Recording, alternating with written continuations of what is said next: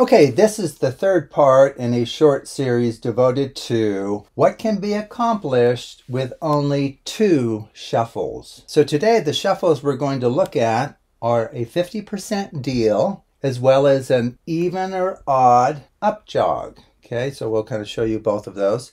So as you can see here, I have a good selection of card values, suits, and colors. Okay, so we'll go ahead and gather those. Okay, so which of those two would you like first? Just a 50% deal? Okay, so how that works is you just count to the table half the cards, which here would be 4. Okay, you just set those down. Now you're free to flip over either one of these. It is truly a free choice. So maybe you'll flip this one here. Now you're free to stack them however you like. You want the left and right? Okay, very good. Would you like to do an up jog now? Okay, so this is how the even or odd up jog works. You push forward, you jog forward the even position cards. These would be cards in positions 2, 4, 6, or 8. Okay, so this is like position 1, then 2, 3, 4, 5, 6, 7, 8. Okay, and then what you do is you just strip them out. Okay, so I have the even position cards here and the odd. Okay, now you're free to flip over either one of these or not flip them. It really is a free choice. And then we'll randomly stack them. You want the packet on the right flipped? Okay, I'll flip it. How would you like these stacked? Left on right? Okay, very good.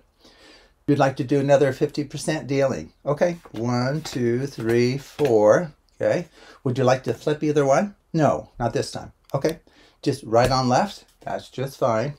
Okay, up jog. Okay, let's do an up jog next. That's just fine. Okay, I'll strip those out. Would you like either one flipped? Left one? Left one flipped? Okay, very good. How would you like these stacked? Right on left. Okay. Another one of those? Okay, that's fine. So we'll push forward the even position cards. Strip those out. Don't flip this time, but stack right on left. Okay, very good. Would you like to do some more 50% dealing? You would. Okay, so 1, 2, 3, 4. I'll set those down. Would you like to flip either one? The left pile. Okay, that's fine. How would you like to stack these? Right on left? Okay, very good. Great. And you would like one final up jog. Okay, we'll do that. Now, when you go to do this, you can do as many of these 50% dealings with random flipping and stacking, and as many of these up jog, even or odd, with random flipping or stacking as well. Okay, so we just strip those out. You want the right one flipped, okay, and then the left one stacked on top. Okay, very good. Okay.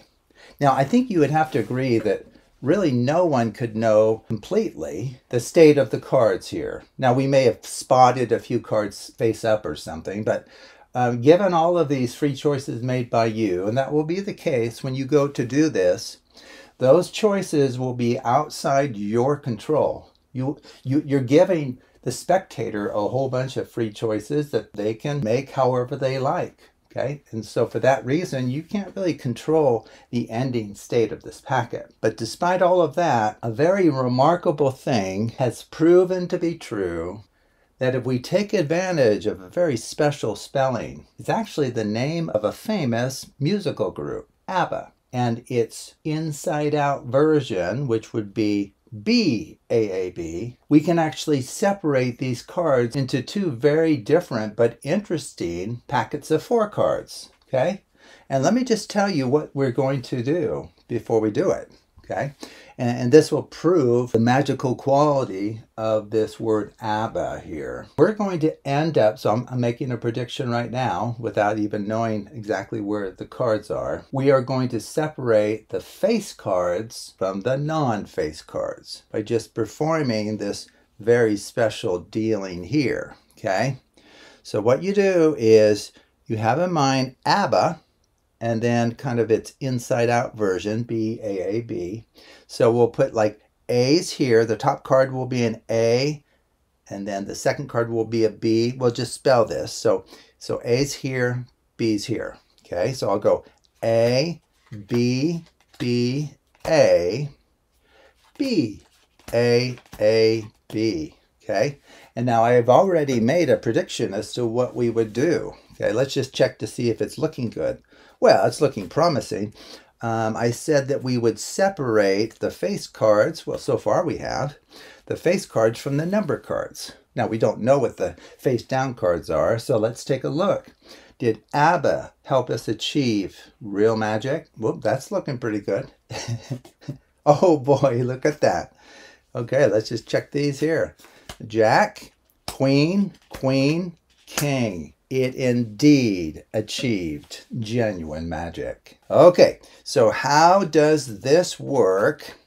So let me go ahead and just step through it, and you can do this right away. It'll work for you every time. Okay, so what you need to do is you need to choose what's called a dichotomous characteristic, like red cards versus black cards. Here it's face cards versus number cards. Okay, so some way to distinguish one group of cards from another. So these are all face cards and these are number cards. Okay, so that's the dichotomous characteristic that I chose for this performance, but you can choose a different one. And then we construct something called a Bessey sequence of order 8. Okay, and I will include a link in the description below to the playlist that talks about Bessey sequences and Quasi-Bessey sequences, what they are, how you use them, how I came about these remarkable sequences. But to put it into that organization, we take advantage of the name ABBA, because the structure of that word, together with what's called its inversion, will allow us to put it into this Bessey sequence structure. Okay, and also I want to point out this word, this should be think. Think of the music group ABBA. Okay, so let's go ahead and do that. So why don't we designate, let's say, face cards as, quote, A's, and then number cards as B's. So you just build this. That's all you do. So I go A, and then B, B, and then A. Now we're over here. B, A, B. Okay, so that will be the special arrangement of the cards that will be unharmed by many of the systematic shuffling procedures used today. That's the remarkable thing about these Bessey sequences.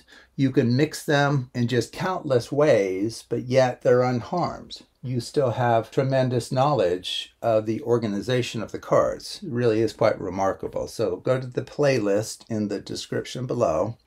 Okay, and so you can go through and, like I said, you can mix this as much as you like. This is an even up jog, right, and so forth.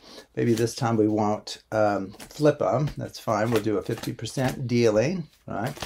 Random stack, maybe you want left on right. So you can do as many of those with that flipping option. You really can. You can flip either half. And then when you're done and the spectator's content that, boy, the cards are just beyond the knowledge of anyone, just go back to your special spelling here, ABBA, and then B-A-A-B. So you just go A, B, B, A, B, A, A, B.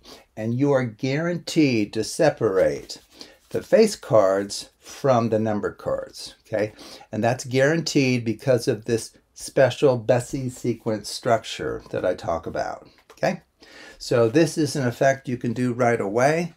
It will always work for you. There's nothing left to chance because it's all driven by some really amazing, powerful mathematics. So thank you for watching, and take a look at other videos on the Absolute Math Magic channel.